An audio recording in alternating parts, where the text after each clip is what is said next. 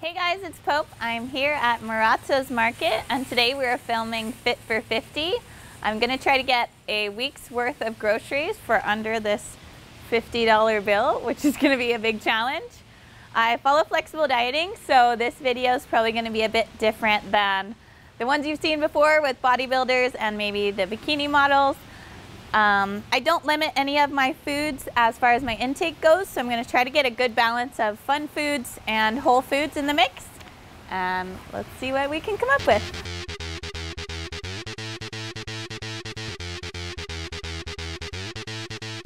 I've got a list ready, but I'm not sure it's going to be under $50, but we're going to try. Starting with some bananas for carbs. Here's a 5.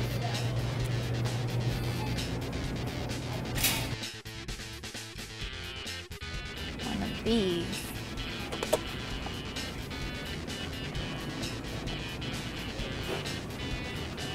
Okay, I'm gonna get 2 of these rotisserie chickens.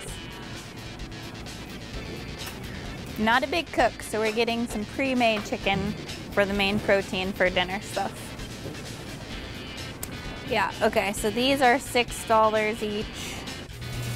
We're backtracking to bananas, see how much they weigh.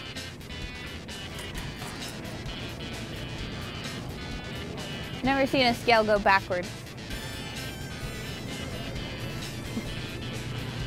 Okay, it's like this. 2.5 pounds.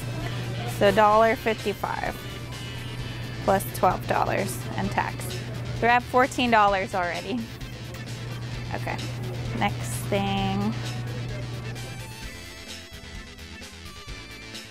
Okay, I want to do bagels because you can get a lot of carbs for one package of things. Let's see. No price on those. This is a different brand.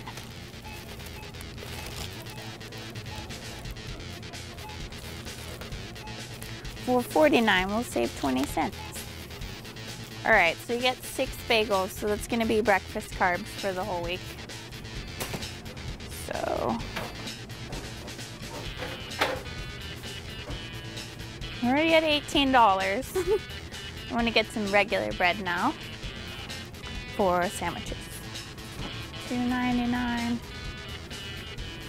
I think there's cheaper down here. $1.30.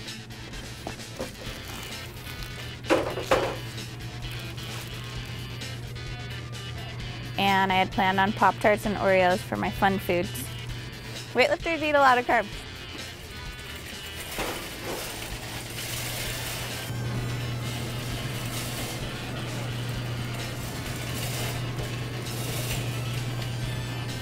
Pop-Tarts.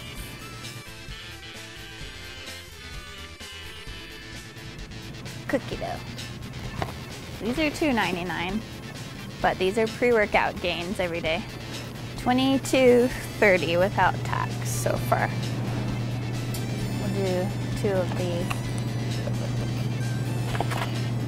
unless there's a cheaper one.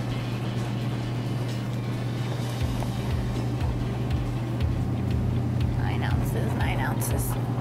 Okay, getting 2 packs of these to come up with 18 ounces of deli meat, and they're $4.99 each. So we'll say another $10. So we're at $32.33 without tax. Mini Oreos are $1.99 on sale.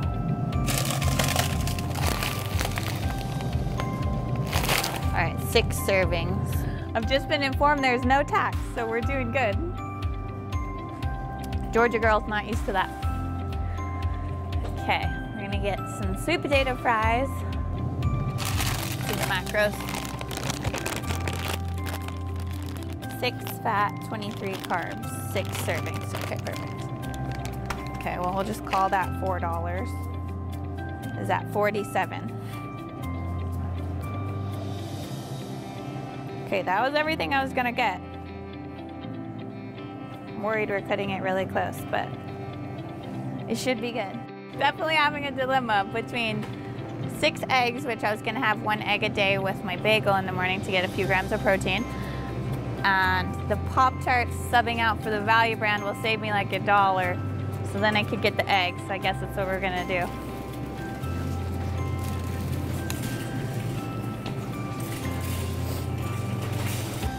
Macros are about the same though. We'll go with brown sugar cinnamon.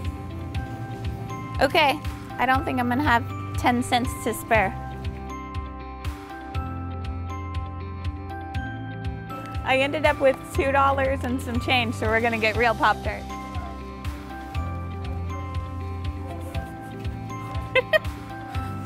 Yes, cookie dough. This is what I really wanted.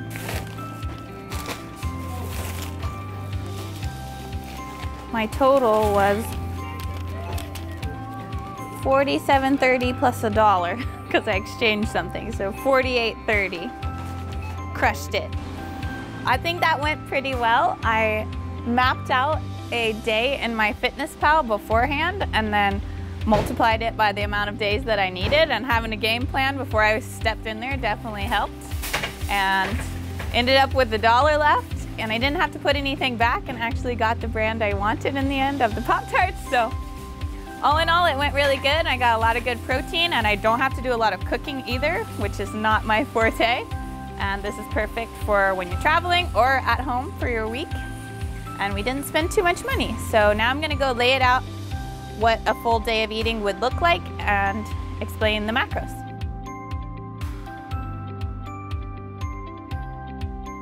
Back in the kitchen now, and I'm going to set up what a typical day with these foods that we bought at the store on a budget would look like for my diet. I'm going to break it up into a few different sections for the day and talk about some nutrient timing around my workouts and the total macros for the day too. So for total macros for the day, I'm trying to shoot for around 50 grams of fat, between like 210 and 250 grams of carbs, and 100 grams of protein and 110 grams of protein. So I tried to plan my day with those numbers in mind and try to get somewhere in that range. For breakfast, started with kind of high carbs and low fat, knowing that I would train kind of earlier in the day. Second meal, kind of the same trend. We've got high protein there, building up the protein macros for the day, but also carbs with the banana and the bread. Carb focused right before workout with the Pop-Tart and a little bit of fat in the Pop-Tart. Then getting my protein in right after training to make sure we start the recovery process. And then for dinner, got a nice balance of carbs, getting some greens in, and high protein, and then finishing the day something to curb the sweet tooth without getting in a ton of calories. The budget definitely added in a factor that made it a bit more challenging, and that you wouldn't get a lot of variety.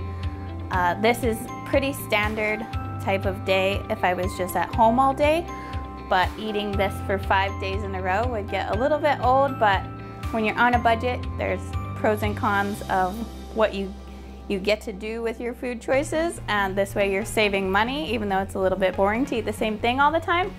So it's definitely a challenge to try to make it work on the $50, but obviously you can do it. It's definitely still possible to have flexible dieting along with trying to make this work on a budget. As you can see what I did here, I didn't really limit myself to any really boring foods. I could still find some options that was going to be more like fun foods and satisfy my taste buds that still were not spending a bunch of money. It also was really handy to pick up that pre-made chicken because I didn't have to spend a lot of money on seasonings or extra stuff to help prepare the chicken too, so I definitely saved a few bucks there getting something that was already made. The frozen options also, I think, saved a few dollars versus buying a bunch of sweet potatoes and again having to buy oil and all of that to make French fries. All in all, I think we did a really good job here. Hope you guys enjoyed it and are looking forward to seeing some other athletes put their own spin on these. It was really a fun challenge and a cool video to make for you guys. So give it a thumbs up if you liked it and subscribe to the channel.